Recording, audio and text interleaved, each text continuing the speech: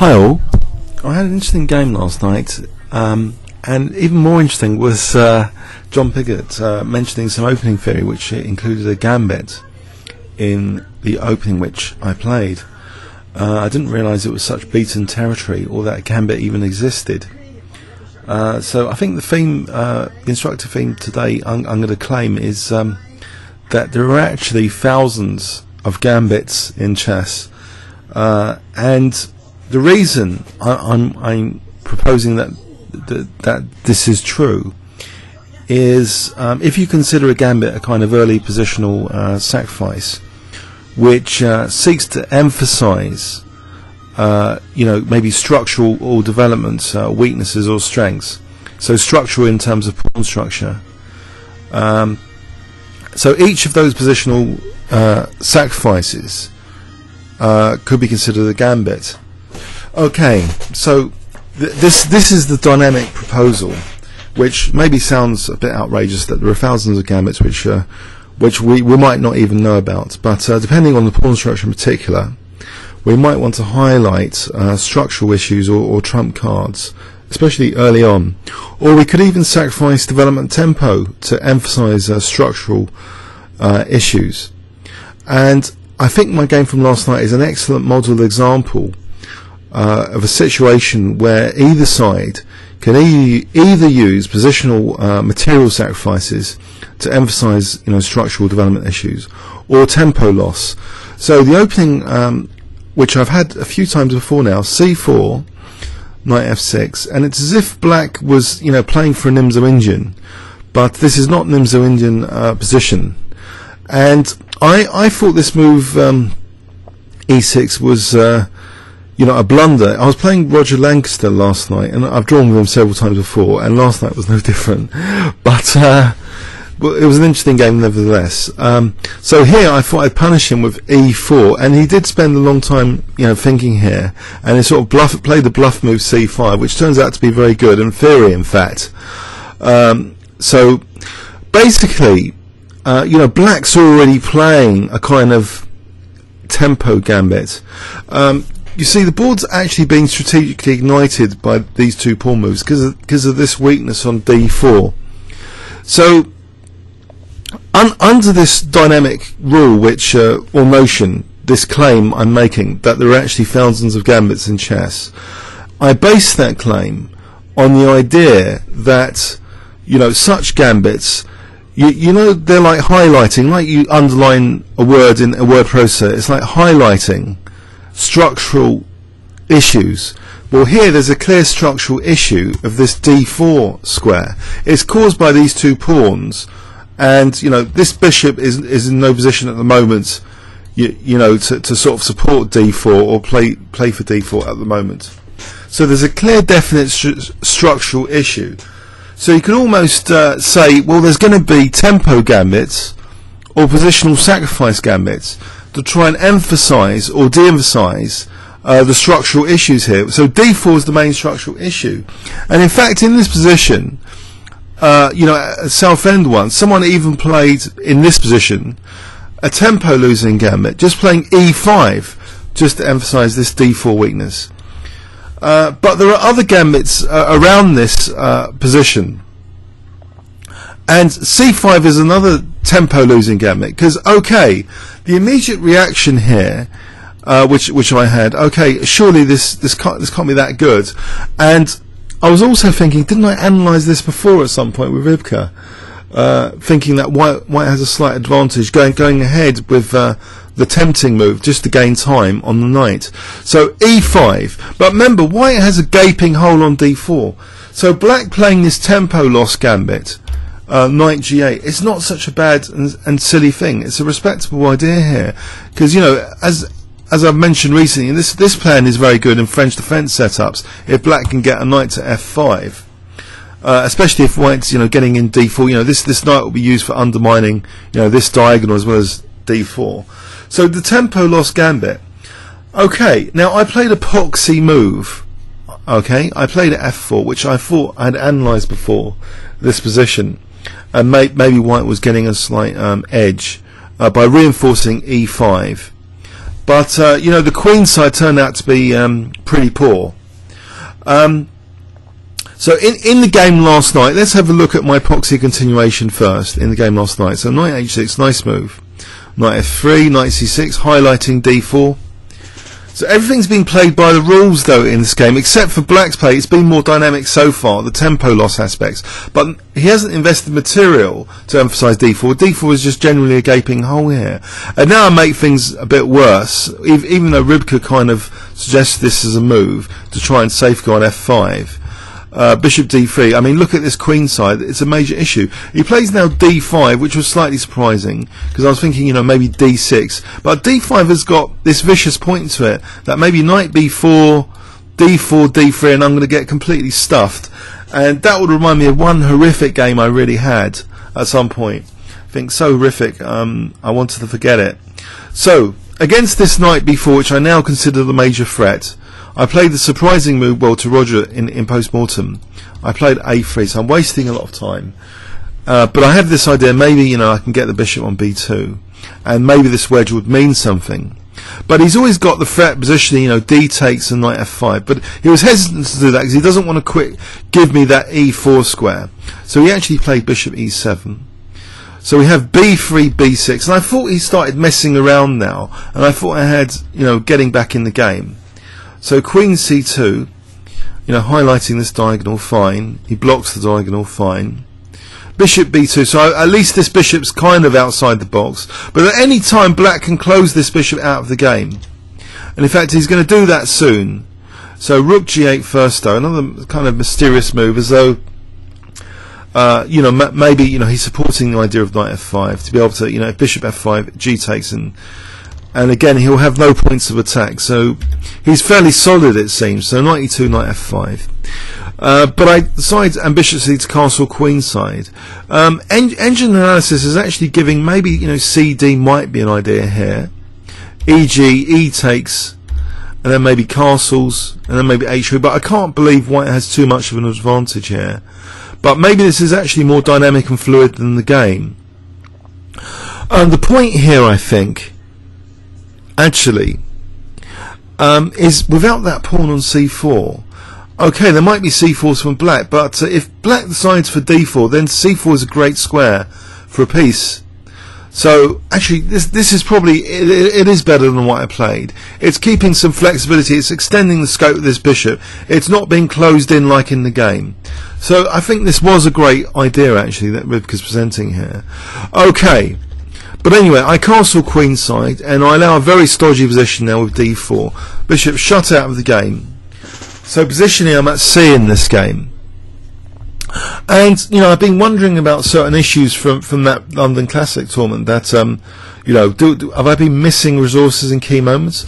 But now I think an issue on top of that is, in trying to solve that issue, is that although I seem to be finding interesting resources, they're not really relevant for strategic play, for strategic crush considerations. In fact, strategically, this has been a bit of a disaster, this game. So I might have been, you know, paying attention to little details in the position, but strategically I've been blown out of the water already. I don't deserve to win this game at move 13. He's shut out the bishop. His bishop's got a nice diagonal here. He can prepare to castle queenside. f5 is nice. He's got loads of positional trump cards. I've been positionally done, and you know, I've been thinking since last night, you know, what is the cause of this? So it's not really attention to resources. It's, you know, resources need to be directed by a strategic plan. I want to try and fix issues in my game without creating other issues, and that's very, very tricky.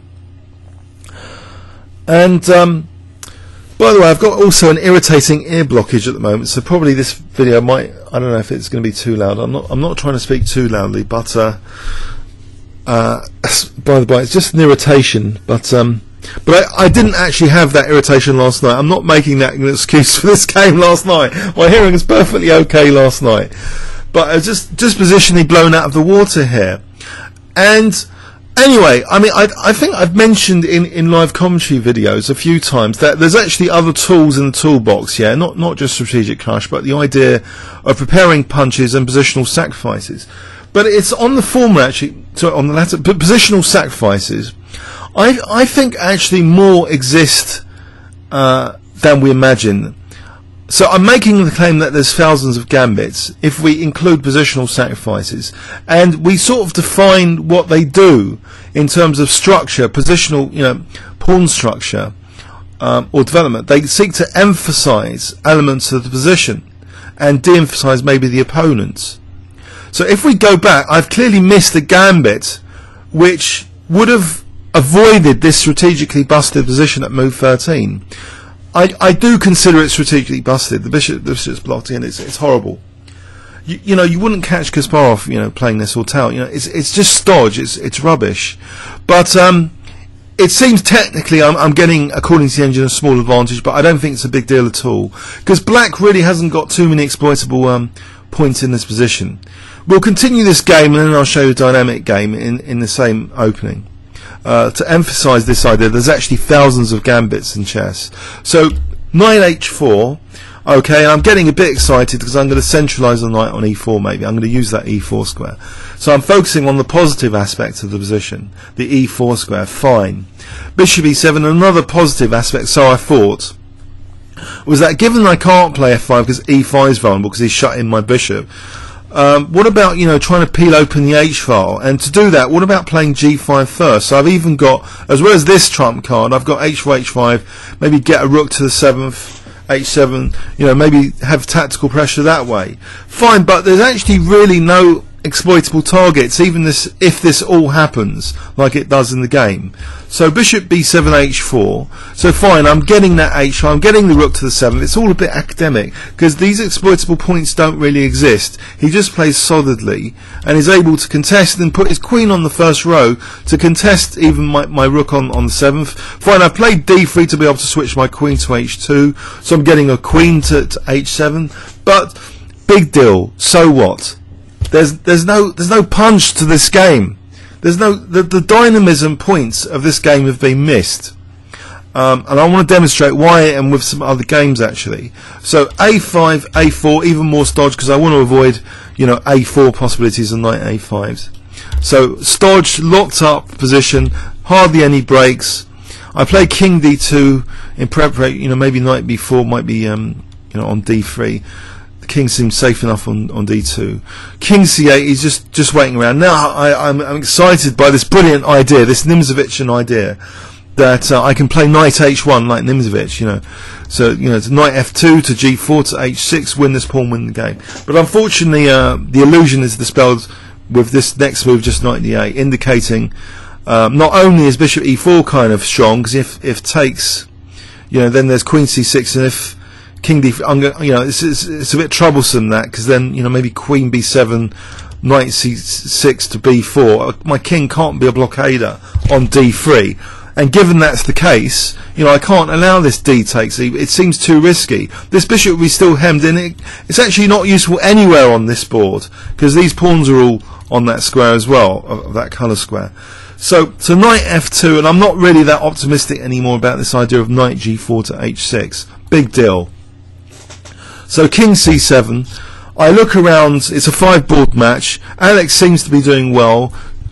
John's won, I think, at this point on board 1, John Piggott.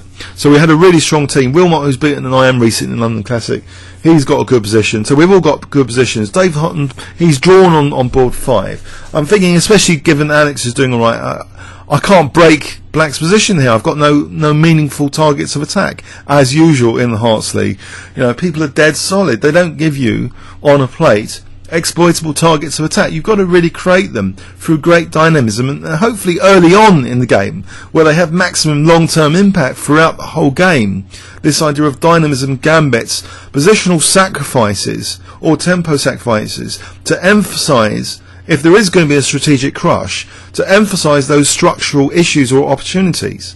Alright, this sounds like waffle. Okay, but I'm going to try and make it a bit concrete very soon. Bishop a3, a draw offer, fine. Stodge game, forgettable, but the fun begins in the post-mortem. So in the post-mortem, John Piggott mentions that this idea was actually fine, except Black's tempo losing gambit. Play e5, gain the tempo on the knight. Fine, but don't play f4. F4 is not that good to support e5. I've never had good results with f4. I need to ban f4 from my games, I think for a while, for the next few months. I never want to play f4 in the next few months, if I can help it. Just sacrifice pieces instead. Sacrifice his pawns. Don't play f4 in this type of position, giving f5. Avoid it at all costs. Okay, have I emphasised that enough? Maybe. But there's a beautiful idea here. And many, many players have trodden on this territory. And I don't know if you are aware of the amazing dynamism of this position. That really, what does White want to do structurally? White wants to break Black's bind on d4. Clearly Black's put a pawn on c5 to emphasise d4. There are other ways of emphasising d4 with other tempo losses. Like that e5 idea. Just here playing e5 is not ridiculous either. But c5 is not ridiculous either. So it seems in this position there are various tempo losing gambits Black can play to emphasise the d4 square. But what can White play to break the bind of the d4 square and maybe emphasise, Black's got a bit of a lag in development. Maybe these pawns are theoretically weak if this bishop can be removed. So maybe d6. This square and this square might be theoretically weak. How on earth is that achievable? Is there a normal strategic crush route without losing material? I don't think there is. I think you have to play sometimes dynamically. So let's look at this. e5, knight g8. Forget f4. Now I'm going to put a GM game instead. So this is an example, between Dmitry Renderman, 2575, and Jan Well, 2565. They've both trodden on this path just in the game in 2009.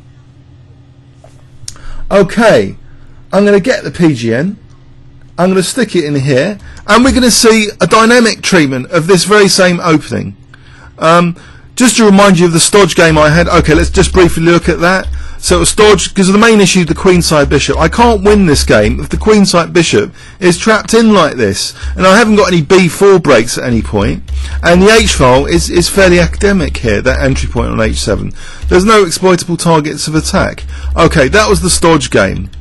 Right, avoid stodge at all costs. Now I'm going to paste in the dynamic treatment of this whole opening, and I don't know if you've been aware of this. That would be great. Tell me if you were aware of this gambit.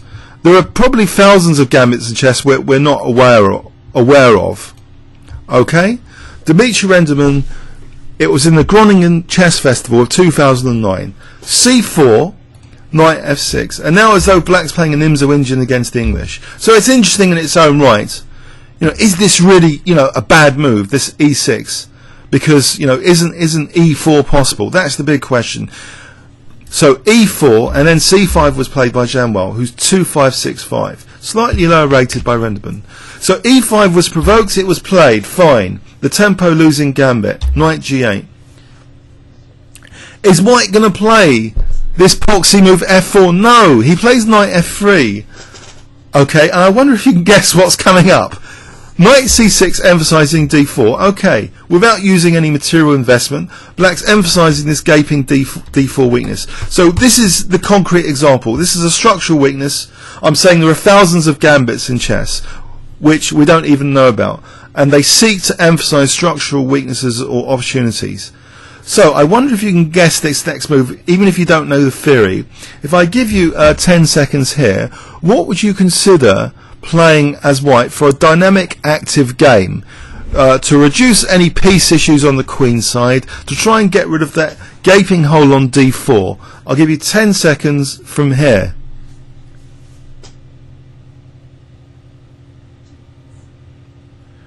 Okay. Now I think this is incredibly hard to calculate. It's just the product of theory.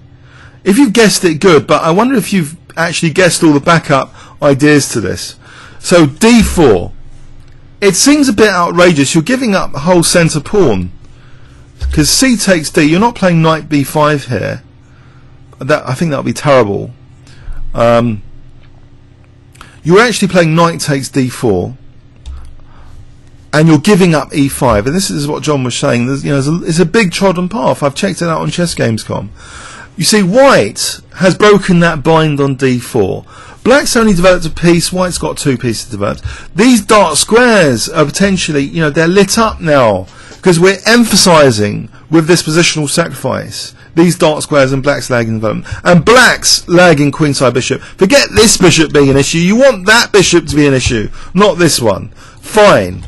So you play knight b5 to try and blockade and get rid of black's good dark square bishop. Good to leave this, you know, inverted commas bad bishop.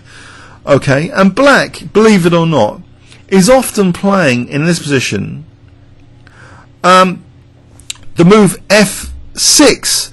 And you might think f6 is ugly. This already justifies this kind of gambit, because white, you know, is playing a gambit here. What does black do here? There are other alternatives, and I could step with you, you know, some from chessgames.com.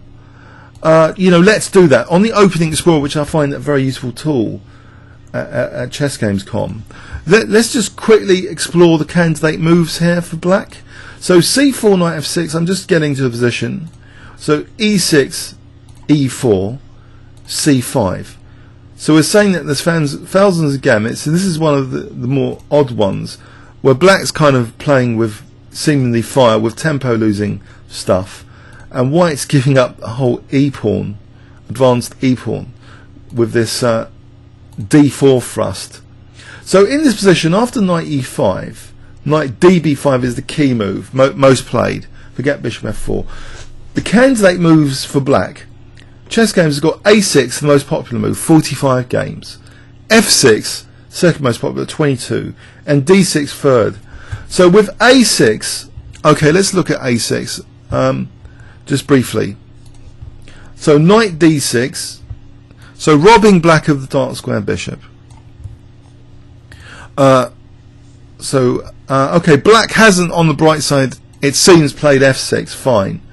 So maybe this, but now plays f6. So why does black now have to play f6 and not say knight g6? Knight g6 has been played before, but let's add actually the engine kibitzer here to try and justify this opening theory and why f6 needs to be played. So say knight c6. Okay, bishop e3. Look, you're poking into these dark squares. So say, I don't know, queen e7. Even bishop c5 here. Just play a pawn down this position. So imagine this position, a pawn down. Knight a4. It looks as though some nasty stuff is going to happen on these dark squares.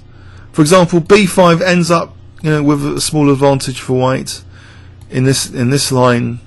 Bishop takes b5, because, you know, look at black's pieces, are not particularly great. Say rook here as bishop c5, clear advantage for white, according to Ribka. So how did this all happen? This all happened from black's tempo losing gambit and white, you know, aiming for these dark squares. So it's based on structure, this gambit. I don't know if we could deduce it without actually knowing the theory, though. It would be nice to imagine that we could deduce these things. That if you really want an active game, you've got to consider like the structural weaknesses and how you can break binds, if necessary, investing material to break those binds and to exploit, you know, lagging development or weaknesses in the opponent's position at the same time, ideally. So get rid of your own weaknesses and expose the opponent's weaknesses at the same time, ideally. So in theory, there's also f6. Okay. So let's just look at this other game anyway with f6. So bishop e3, and you'll see. Look how dynamically white's played this. He gets rid of black's dark square bishop, and now he gets onto that b6 square as well, which sometimes happens in the Morris Smith gambit. You're aiming for b6 as well to exploit black's lagging development and pawns on knight squares. So knight f5. Now there's some delicate queen dancing moves. Queen c5, keeping hold of the bishop on b6, obviously. So d6, queen a5, keeping hold of the bishop on b6. The queen finally has to move. But now Dimitri plays f4, chasing these pesky knights back. So the knight goes back to c6, chasing the queen again.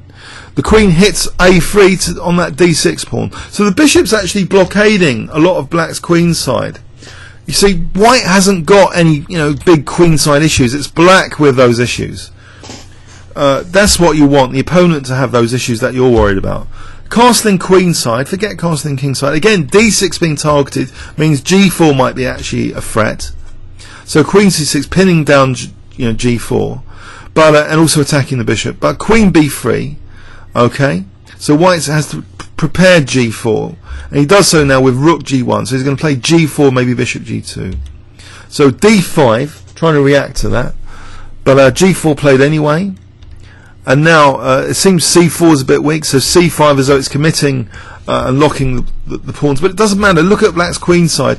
White's also got d5 now as a target to undermine, with later bishop g2 and f5. So bishop g2. This is beautiful dynamic stuff compared to what I played.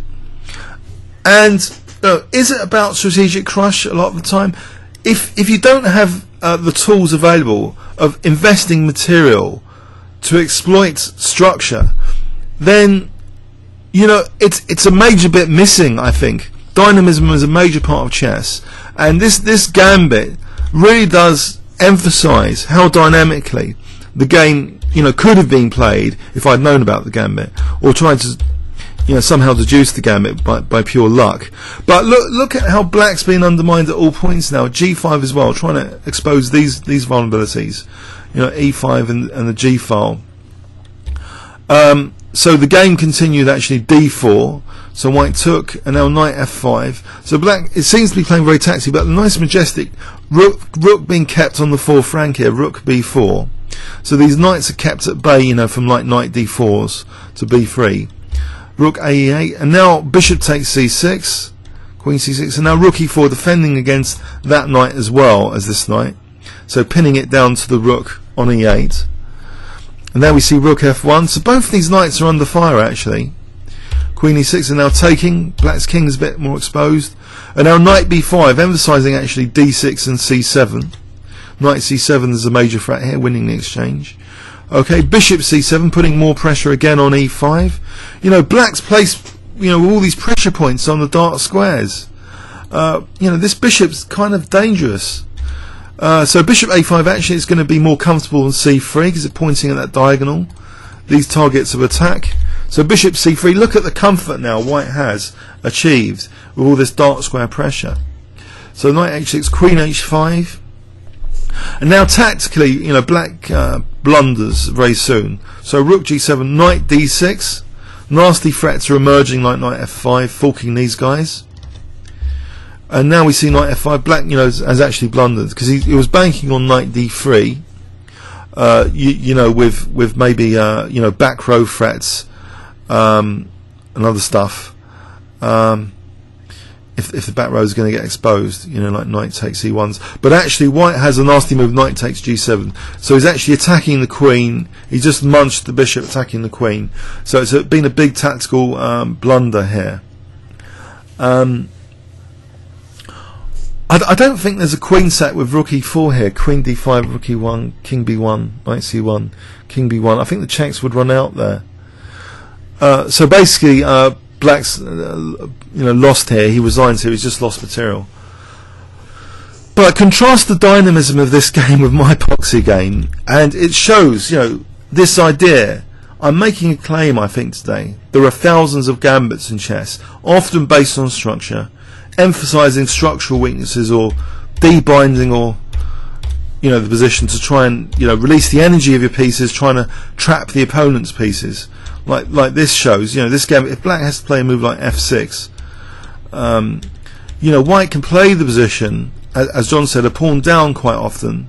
White has to be prepared to do this because he's got certain trump cards, especially this dark square bishop and this clamping on black's dark squares. So I thought this was a dynamic counter example to my stodgy game. But imagine, we think maybe chess isn't that dynamic, but it's incredibly dynamic. If you consider there aren't just the standard gambits in chess, but loads of other positional sacrifices you could play early, which we have to really label as other gambits. So I don't know what you'd label this one. I think it's called the Mykonos variation. Okay, so E5, English Mykonos Coles Sicilian variation, actually. So actually we've transposed into a variation of Sicilian, Mykonos Coles. So E5, and then we play knight F3, and then we play after knight C6. So black's just, you know, playing seemingly simple positional moves, but it's rudely interrupted with an ultra dynamic gambit now, D4. So I just think if you want strategic crush based on pawn structure, and you want positional sacrifices as part of your toolkit, I think they need to be maybe put at high priority as any way of emphasizing structural weaknesses, to consider them at different points early on in the game, like here, D4. And a very, very, very interesting idea, heavily trodden path. Lots of players playing this E5 gambit with great success in practice.